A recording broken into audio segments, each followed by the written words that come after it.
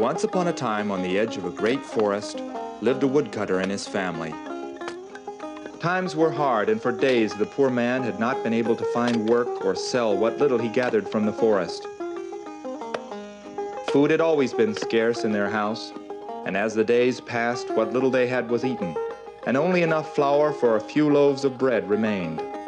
He had 2 children. The girl was called Gretel, the boy Hansel. Am I the only one who does any work around here? You know, we ain't got nothing in there to eat, nothing. And here you are, out here fooling around with a bunch of cats.